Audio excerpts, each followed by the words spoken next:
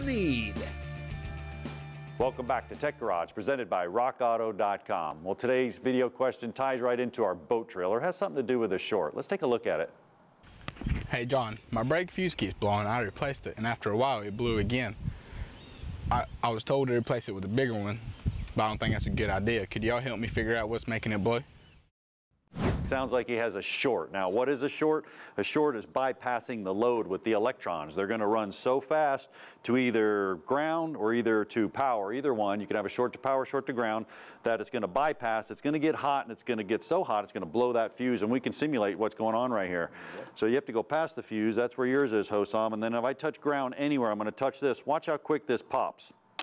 That's it. That fuse is gone. That's gone. For sure, that one's done. Yep. So now what you need to do is just go out there and get a short finder, man. It's a little circuit breaker. They're pretty inexpensive. And what that's going to do, it's going to take the place of the fuse. So be careful. Make sure they don't touch.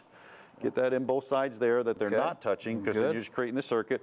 Now the electrons, everything's working great. So it's running through there. We don't have a short. But when I simulate the short this time, I go back to ground. What's going to happen is inside of here is a circuit breaker. Now a circuit breaker is in cars all over. Seat motors, window motors. Just like the one in your house. Same thing, right? Same thing. Something gets hot, it bops, it blows. Yep. This one's resettable though, so it keeps trying to reset, and until he finds that short and gets it off the metal, it's going to keep buzzing and it's going to keep short. And I'll show you exactly what it sounds like. It's pretty cool. But it's nice to have the sound, because if you're underneath the truck, you're working somewhere you can't see a dummy light, whatever, you can hear the problem. Big time. Now listen to this, and then what happens, it's going to keep pulsing.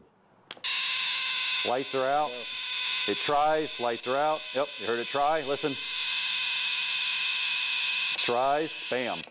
Keeps trying to light them, it can't light them. So it's going to continue to do that till you go around, isolate that circuit, go to your service manual, find what's on that circuit, or it could just be the boat trailer. Yeah, it could be. And so what you want to do is detach the truck, decouple the truck from the boat trailer, run this test on just the truck. If you don't have a problem, the problem is in the wiring harness of the trailer. Now, speaking of boat trailer, when I push the brake pedals, bam, there they were. Yep. When I turn the turn signals, bam, left turn signal, right turn signal, and then the really cool part, boom, I had that light. So it looked good, man. Really good. Awesome job. But Hosam definitely hit it right when he said don't put a bigger fuse in, because I can show you what's going to happen here. Great question to ask. You don't want this happening on your truck. Yep, this is a smaller wire instead of like a big fuse. If I burn that,